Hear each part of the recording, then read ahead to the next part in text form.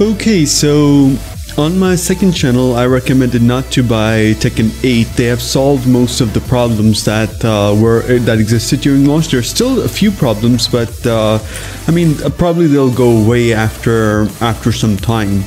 But there still is a connection issue right now. So if you're playing on a keyboard and if you have any connection issues, that's not really your fault. There is a problem still in Tekken that you randomly disconnect, and that is just not me.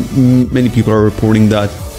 Okay, so for keyboard, you still have the problem where if you go to the button, what was it? Yeah, the controller setup. Oh no, sorry, it was button mapping.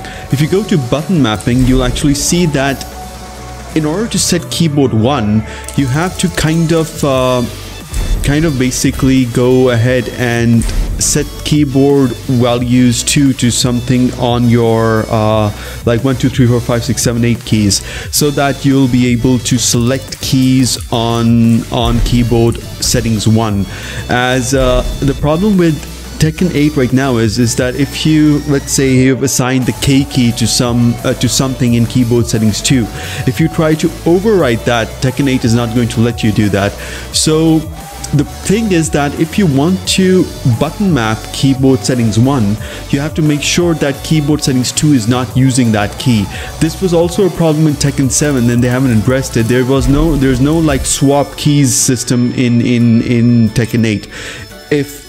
If I had the resources and if I was given time, let's say, and let's pretend that I was working on Tekken 8, what we would do is we would basically have a system where we could swap keys. So the keyboard settings 2 keys would become the keyboard settings 1 key if the player, after the warning pop-up, says that I want that. So for graphics settings, first of all, I have a GTX 3060, the 12GB version. I'm running this in a windowed mode. I do not know why this became like that. It should be where is my, yeah, it should be that. Okay, so what I do is I put this on windowed. Okay, and then I do this. So this is how I'm playing Tekken 8 right now. I've got vertical shading off. Okay, I do not know what variable rate shading is. I do not know about that. But now the upscaling, I'm thinking about setting it to DLSS Ultra Performance. There's a reason for that actually. I think that this is fine as yeah, okay. So this is basically what I have right now, and everything is set to medium. And I'm not really a big fan of graphics, so yeah. Okay, so my keyboard review. This game feels a bit better than Tekken 7, especially like because I'm a Howrong player. In my demo review, I also stated that basically the electrics were a little bit easier to do, and actually the inputs in Tekken 8 are slightly easier. I'm not sure why that is, but what I can tell you is that the keyboard is slightly easier in Tekken 8, but the keyboard inputs also seem to be a little bit slow for some reason. It's the game overall feels a little bit slower. I do not know why that is the case, but the response is not as fast as it was in Tekken 7. When you press the key, it takes a while for the character to actually do something. Like, it's not immediate. So you can see that I immediately did the skyrocket without any problem. Like, it's not even like the buffer this time for skyrocket is a lot, so it's not that difficult to do the skyrocket anymore. And if I just go to standing, you'll see it's so easy to do the skyrocket. That was a normal skyrocket, by the way. Oops, sorry.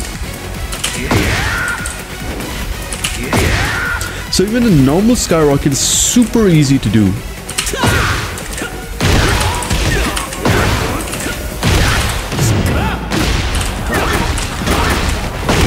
So it's like the sidestepping is so easy in this game. It's like super easy. Okay, one other thing that you might notice is without vertical sync, the inputs are a little bit easier. Like the Korean backdash is so easy, and the shark step is also very easy. Like it's so easy, the shark step, and it's amazing how much of a difference this game has made basically. And for some reason the shark step is not working when I'm very close to the player. I'm not sure why that is. Yeah, there's something wrong with my D key. Anyway, so overall, the inputs are a bit better, but the game feels a little bit slower. I'm not sure why that is, but it feels a little bit slower.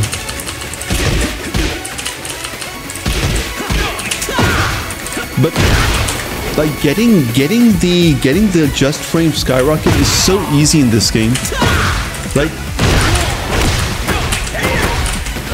Like it's so easy, but the inputs have to be very precise this time, precise than the other game, because this is the same shark step inputs that I use in Tekken 7, and it's not really working in Tekken 8 as far as I can tell. Now it's working. I have to delay the inputs a bit. So because vertical sync is off, probably I have to delay the inputs. So I have to delay the inputs. That was the mistake that I was making. So you can see that the inputs have to be delayed a bit. Otherwise the character just starts sidestepping. So that's the shark step for me. Yeah. And this is basically the wave dash or the shark step. But the inputs have to be slightly delayed. So you can see even the Korean backdash, I cannot do it as fast as I could in Tekken 7. And overall, the sidestepping is so easy in this game. Jumping is difficult. By the way, jumping is super difficult in this game. Jumping is not easy. Crouching is easy. The Korean backdash, even if you don't have the Korean backdash, you can do these backdashes, but they don't really work. Most of the correctors are just going to lock you down. I've seen this. Most of the correctors in this game lock you down if you try to sidestep like that. Other than that, I will also be making a proper guide on how wrong and how I believe a person should be playing him. But right now, this is not that kind of review. But I will be making a proper guide for how wrong, which is going to be the ultimate guide on how I believe this game should be played. But for that, I need a little bit of experience with online play to see what players are doing. And after that, I'll hopefully be able to help you better. Yeah, so overall, like, it's so easy to get inputs in this game. And like the running inputs are also very easy. Let me show you. 1, 2, 3, and that's it. Like, the inputs for running are so easy. From here, 1, 2, 3, and that's it. 1, 2, 3, and that's it. Alright? 1, 2, 3. Okay, so another thing is that now in this game, it's so easy to start running. So let me show you this like that. So just press and hold, press forward once and then hold it, and you get running like that. However, this doesn't produce the while running moves. For while running moves, you have to do it 3 times. So 1, 2, 3, and that's it.